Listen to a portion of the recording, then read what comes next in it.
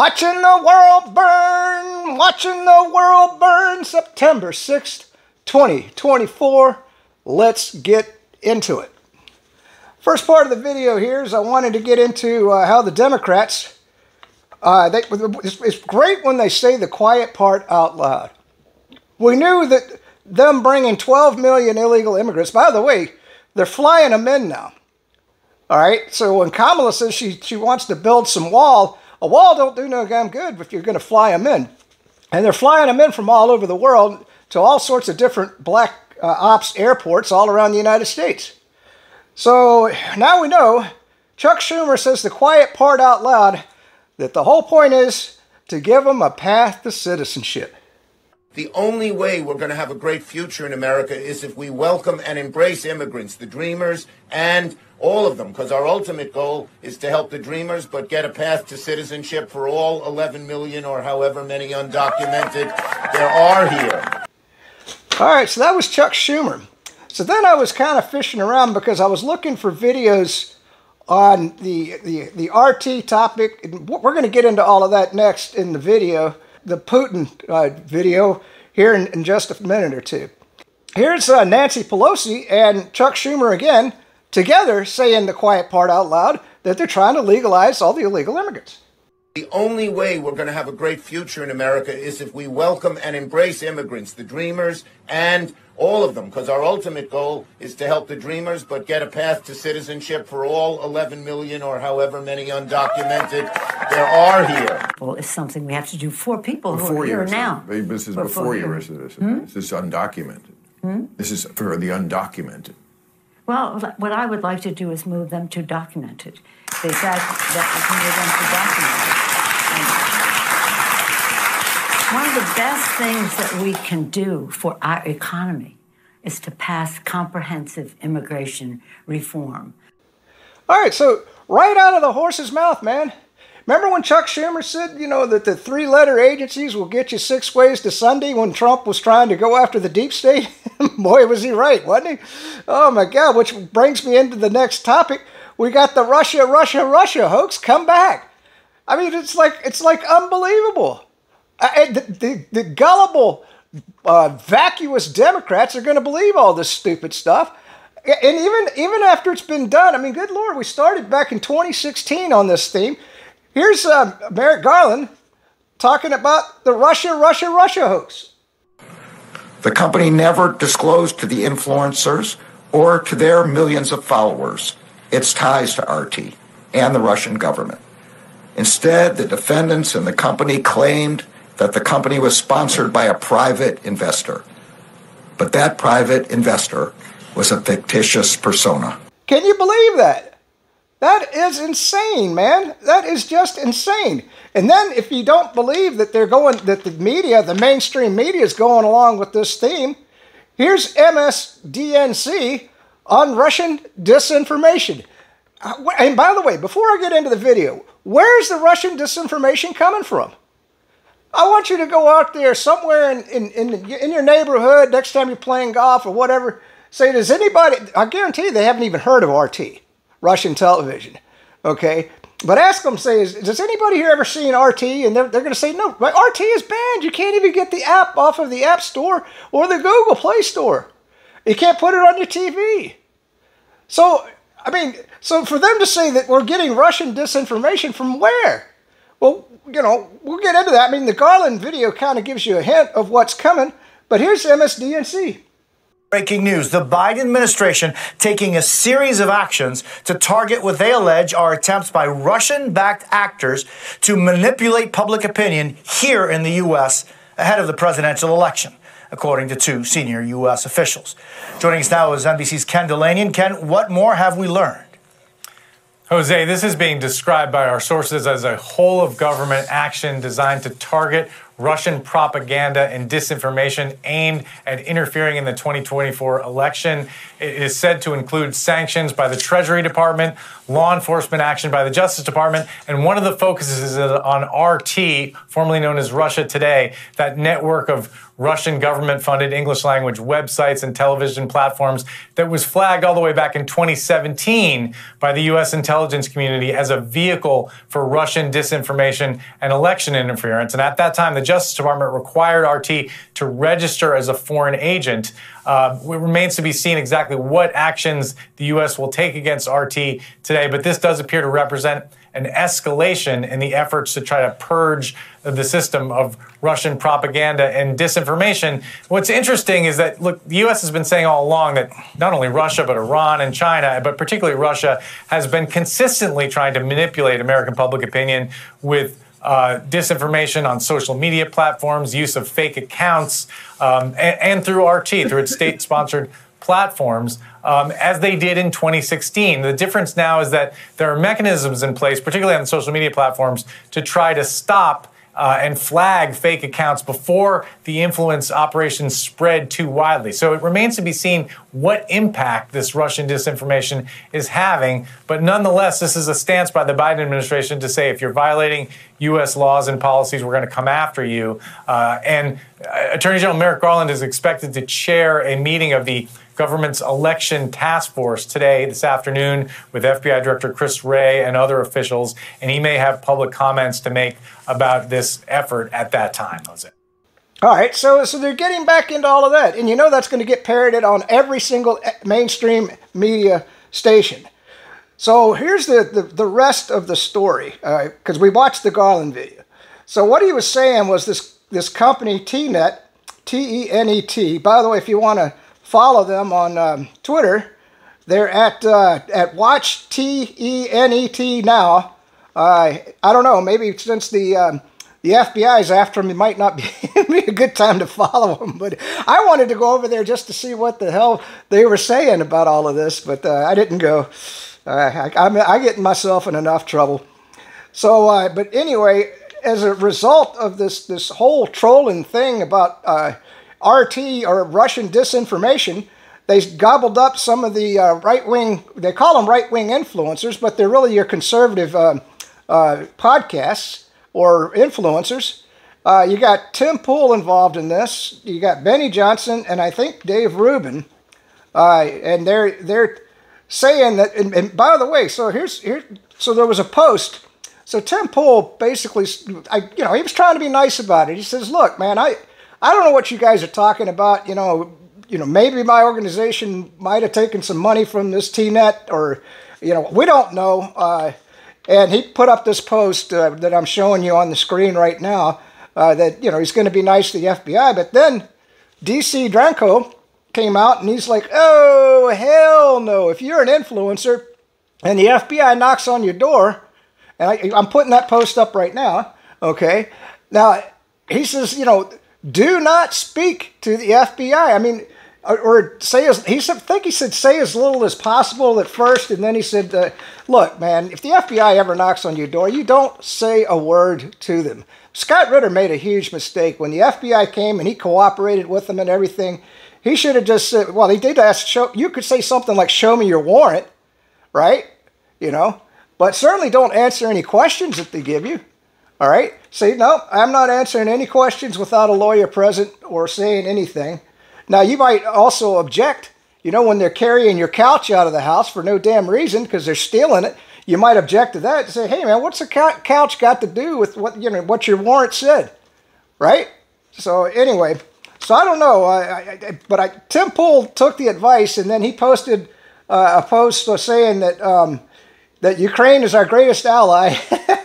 We should give them $200 billion. I got that post up right now. We should give them $200 billion more dollars. I mean, he's obviously trolling the three-letter agency, in my opinion, And but I mean, what the hell?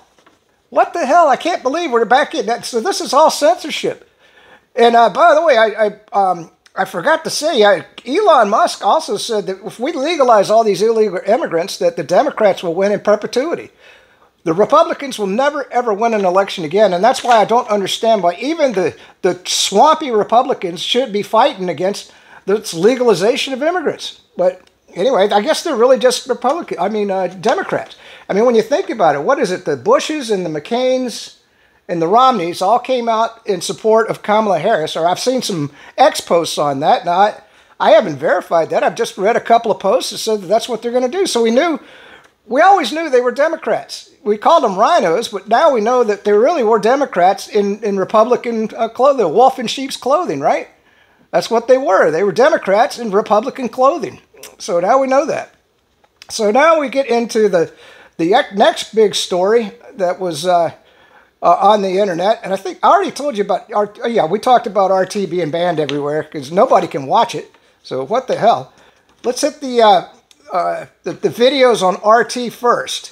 So here is the communist. Here's a communist. I didn't even know we had communists in the United States other than the Democrats.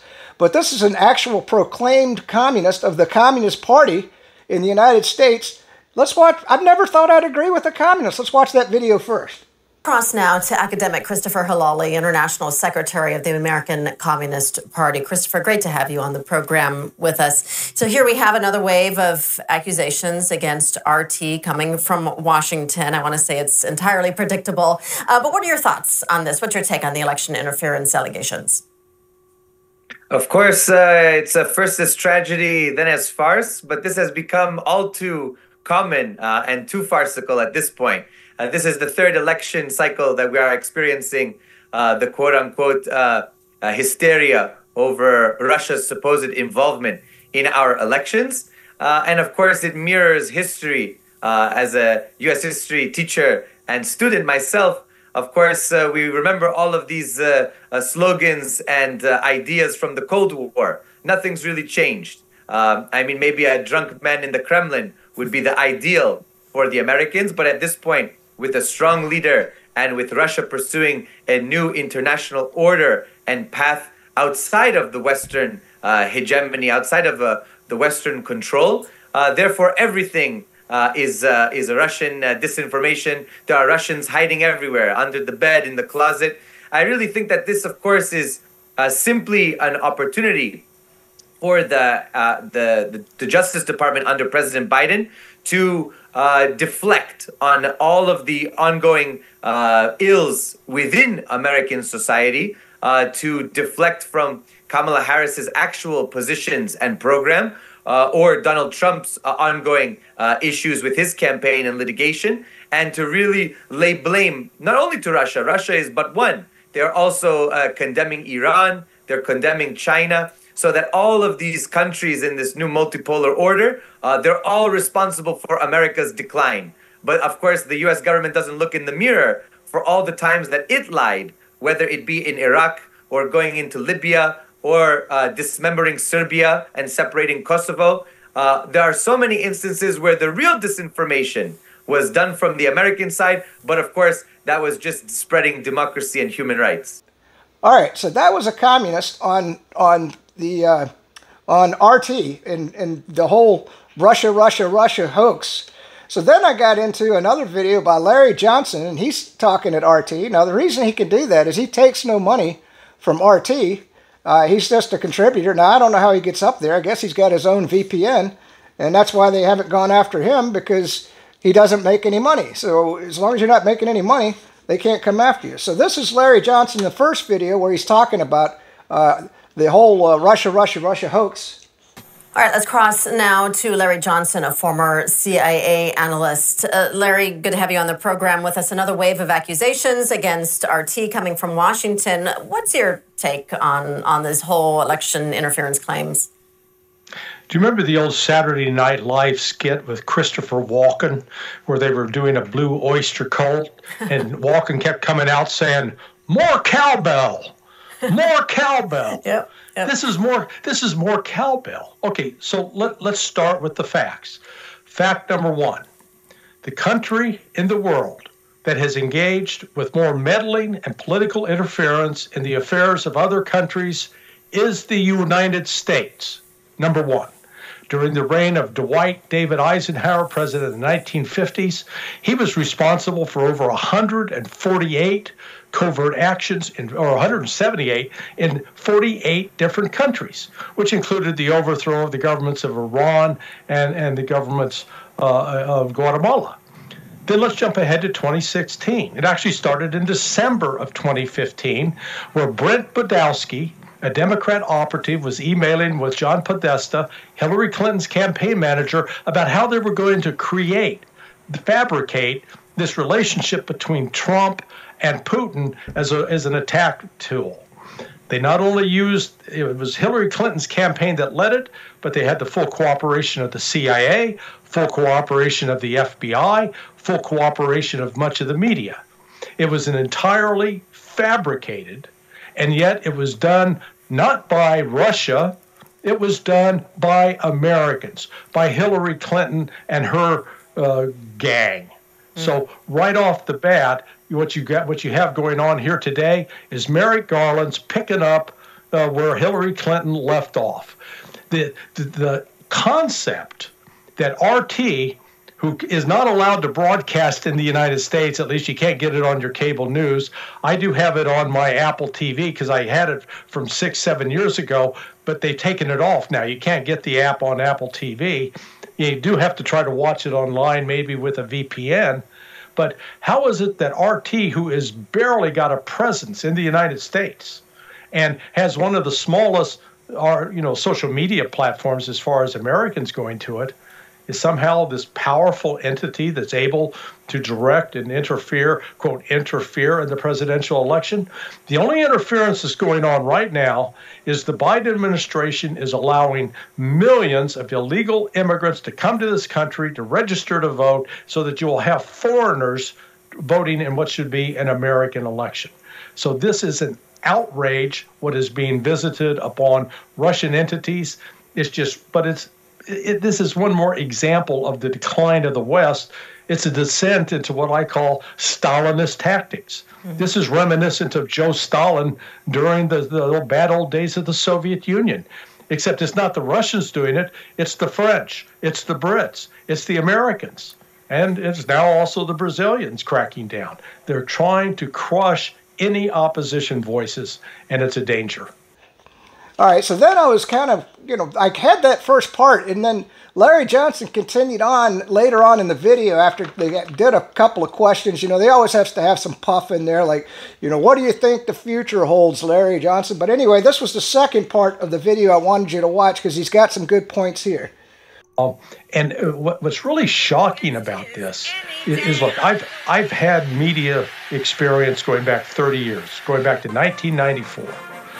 My first gig was I was invited onto CNN to talk about the capture of Carlos the Jackal in Sudan. And I did a pretty good job. I gave good soundbite.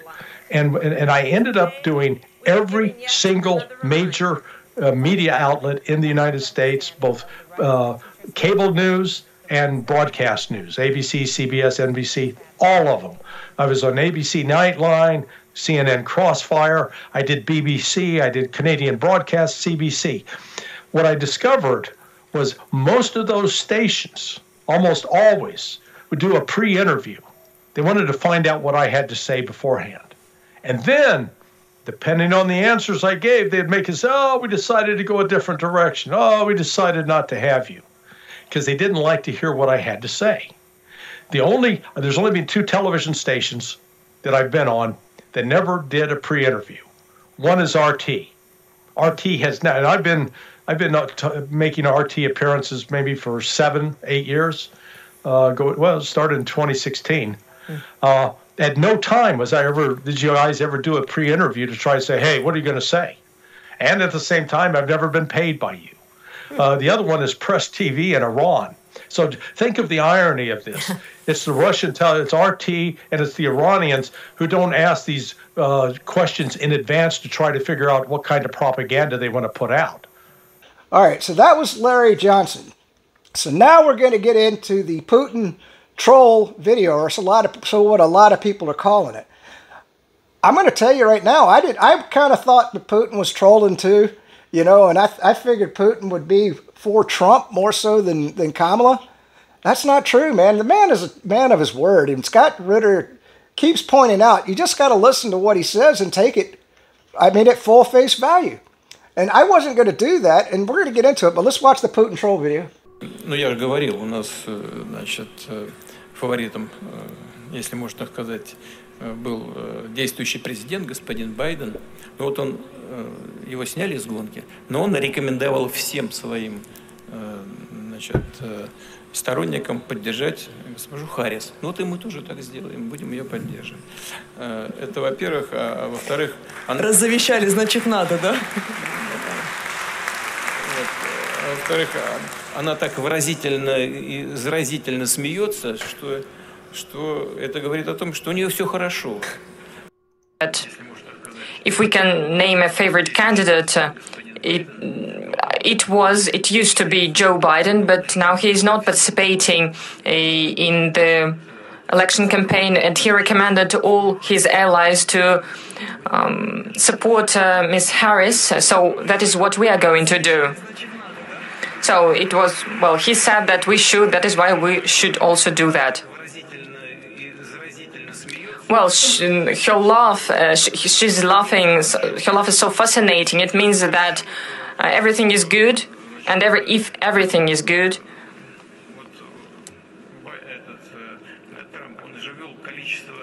it means that, for instance, if we're speaking about Joe Biden, there are so many sanctions against Russia introduced, and if everything is good with Ms. Harris, maybe she'll refrain herself from such measures, or maybe she'll change them. So in the end, it will be the choice of the U.S. people, and we will respect this choice. All right, so there was that, like two of them. I showed them back to back. So now we get into Glenn Greenwald. He's got a guest host on the show right now, maybe because everything's been banned or shut down or censored down in Brazil. Either that or he just has a guest host. And this guy, he had a lot of technical difficulties. So I always want to tell you whenever I edit a video that I had to heavily edit this video because there were pauses in it. The guy, he would sit there and go, blah, blah, blah, blah. Let's try to bring that up. You couldn't bring it up? Nope. Okay, well, we'll get back to that later on in the video. You know, so anyway, I cut all that stuff out. So you're going to see it kind of chopping around because, I mean, it really made it it was tough for me to sit there and watch through it. But luckily, you'll be able to see it without any pauses in the video. And plus, sometimes he went off on tangents that I didn't think was relevant to the topic that I was trying to show. Let's watch this. It's kind of a long video, but I think it's worth it. He was in Vladivostok. I hope I pronounced that correctly. It's in the far east of Russia today for some sort of economic forum. And he spoke at length, at great length, actually. And he took a question from the press who were assembled on the U.S. election. And he's usually had some consistent themes in the manner in which that he's commented on the election. But today was interesting and notable. So let's pull up the transcript of what Putin said today. Okay, so here's what Putin said. I'll just read it aloud since we are having trouble with the graphics here, but that's no problem. He says, as for favorites, so some of the reporters asked him, in the topic of the election race in the United States, you said before that you had your favorite in it, but he dropped out of the race. And the reporters, they're referring to Biden. Who is the new one? And in November, when the results of this race are known, will you call to congratulate the new head of state or not? Okay, so here's what Putin said. As for favorites, it is not for us to determine that. It is the choice of the American people. So that's sort of like a stock answer. But then he goes on to say, I have already said our favorite, if I may say so, was the incumbent president, Mr. Biden. He was dropped from the race. So note the phrasing there. He's not saying that Biden dropped out on his own volition, which obviously did not happen. He's saying Biden was dropped as if it was something that was imposed upon him, which is accurate. He was dropped from the race, Putin said, but he recommended that all of his supporters support Ms. Harris. So that's what we're going to do. We're going to support her. That's first of all. Putin continues, she laughs so expressively and contagiously that it shows she is doing well. Now, that seemed like a bit of a tongue-in-cheek remark on Putin's part, right? Of course, he's not genuinely enthralled by Kamala Harris's contagious laugh, I wouldn't think. You might even call it a cackle, but that could get into some sort of misogynist or sexist territory, but I shouldn't have even gone there. It seems like he's making a bit of a wisecrack, right? She goes on to say that, Putin goes on to say, and if she's doing well then, Trump has imposed so many restrictions and sanctions on Russia that no president has ever imposed before. And if Ms. Harris is doing well, then maybe she will refrain from such actions. So taking him on a surface level, Putin is saying that he maybe has some faint hope that Kamala Harris, because she's so joyous and so carefree and so compelling in her demeanor, maybe she will see to it that she will rescind or refrain from imposing some of these sanctions that Trump had imposed when he was in office. This despite the common and still enduring perception that will never go away that Trump is some sort of pawn of Putin or was collusively interfacing with him in some way, despite Trump's entire record as president really starkly contradicting that very stupid caricature. And Putin himself has noted this on many occasions. Trump imposed heavy, extreme, even according to Putin, unprecedented sanctions on Russia, and that's not wrong. That can be looked up in the public record. And so let's go through a number of previous instances of Putin commenting about his preference or lack thereof in the U.S. presidential election.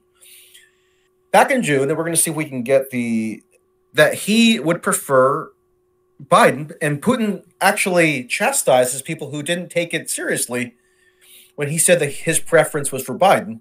Putin said, quote, "Everyone took my statement about Mr. Biden with sneers and saw it as some sort of hidden attack on President Biden.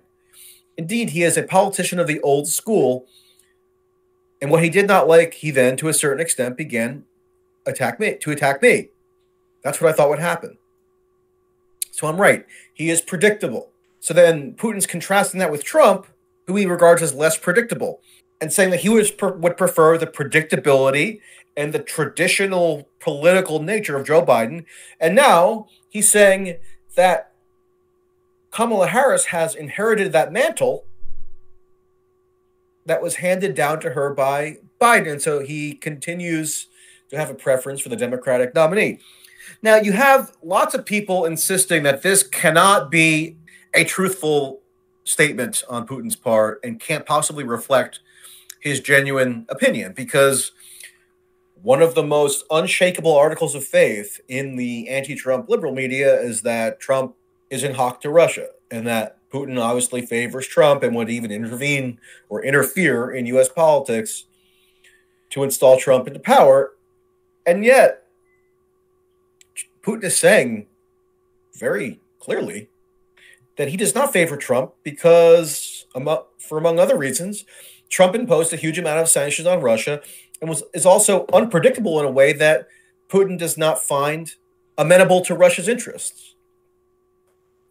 And this really does make sense because, if you recall, Trump ran in 2016 on a pledge that he would improve relations with Russia. He would always say stuff like, "Can't we just get along with Russia? Wouldn't it be nice if we all got along with Russia?" Yeah, but Trump, we had a clip of one of the many times that Trump in the 2016 campaign said, "Wouldn't it be nice if we just could all get along with, and that Russia and the U.S. could have a positive relationship?" And what happened? U.S.-Russia relations cratered. There we go. That they were making 18 years ago. They're not talking about that. People are tired. We're fighting. We don't get along with anybody. And yet we don't get along with China, but they rip us off. We don't get along with Russia. Wouldn't it be nice if we actually got along with Russia? Wouldn't it be nice? I mean, is there something wrong? But yeah, so there's Trump repeating what had been one of his most common refrains in 2016, that he wanted to improve relations with Russia, and then he didn't do it. So, of course, Putin, it's relatively sensible for him to observe what actually occurred under Trump's administration. Note that Trump's rhetoric did not match up with his actions in terms of forging some sort of détente with Russia, and then make a prognosis based on that information for the 2024 election. Not that he likes Kamala Harris, right? Kamala Harris is just as zealous, as far as anybody can tell, in terms of arming Ukraine and bashing Russia as this great tyrannical foe as Joe Biden has been. But Putin seems to be suggesting that because the Democratic nominee is more predictable in the ire that they're projecting out against Russia, that to them is that to Putin is preferable than this sort of chaotic mishmash of words and deeds that he's come to expect, possibly with Trump. And so that's the point that Putin made today, just as he has many other times. Although there have been instances when Putin said stuff to the effect of, it doesn't really matter who gets elected president. So here's what Putin said almost a year ago, September 12th, 2023. Quote, I find it difficult to say what to expect from a new president, whoever it may be. It is unlikely, though, that any crucial change will take place because the current authorities have conditioned American society to be anti-Russia in nature and spirit. That is how things are. They did this, and it will now be very difficult for them to turn that ship around. And, Putin has added to that on many occasions that Trump imposed those extreme sanctions that lacked some degree of historical precedent. So why then would Putin have a preference for Trump other than it's consistent with this harebrained, myopic, sort of liberal, reflexive, anti-Trump narrative that we've all been stuck in since 2016? It really makes no sense from Putin's standpoint. And so there's all kinds of hubbub and chaos and consternation around this latest comment from Putin. Maybe we can bring up on the screen what Axios said here. So this is one of the headline encapsulations of it. Elon Musk said last night on Twitter, Putin must not want Trump elected, as though, because Elon Musk is now a huge proponent of Donald Trump. He's basically kind of a full-time Russian not Russian. Elon Musk is kind of like a full-time Republican proponent. So he's like spinning this latest news as somehow a point in Trump's favor and saying, oh, gee whiz, Putin must really like Kamala Harris. So let's all make sure we elect Trump. David Sachs, who is another fundraiser and proponent of Donald Trump, spoke at the Republican convention, said, perhaps somewhat sarcastically, it's hard to tell. I asked him for some clarification on this score, but I didn't receive it.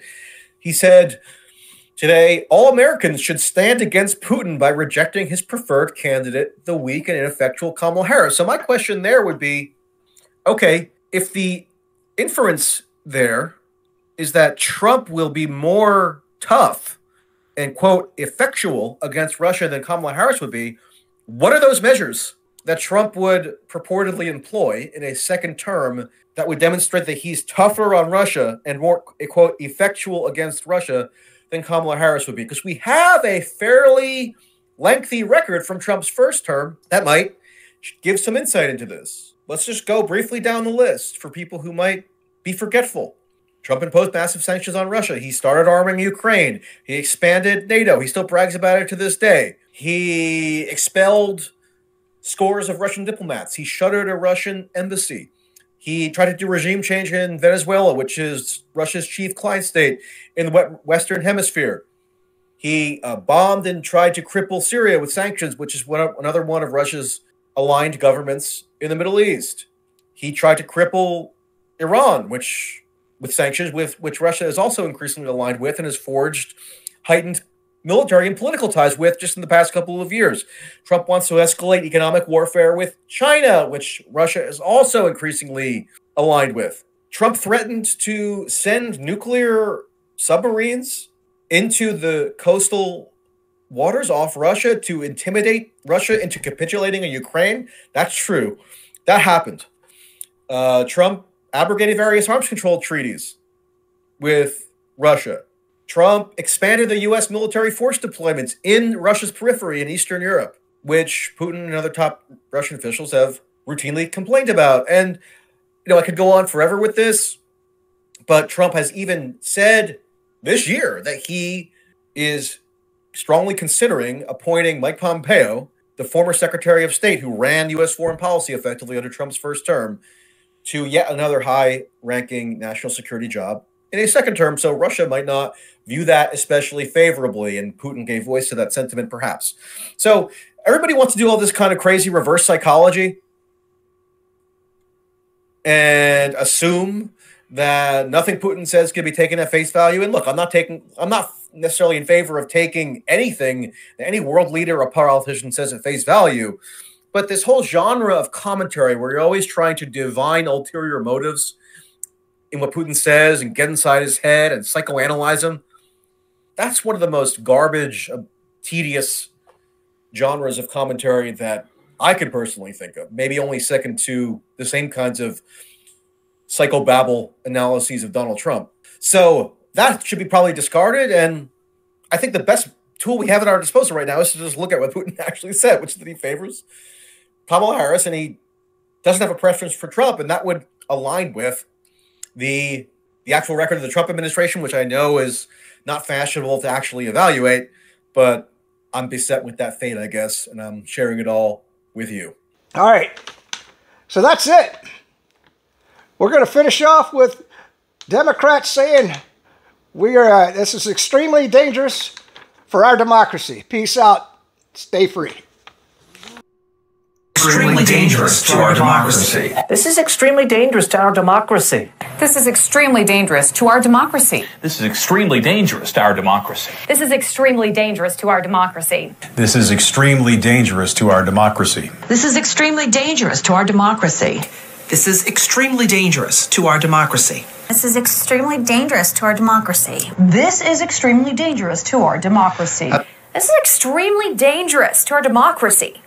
This is extremely dangerous to our democracy. This is extremely dangerous to our democracy. This is extremely dangerous to our democracy. This is extremely dangerous to our democracy. This is extremely dangerous to our democracy.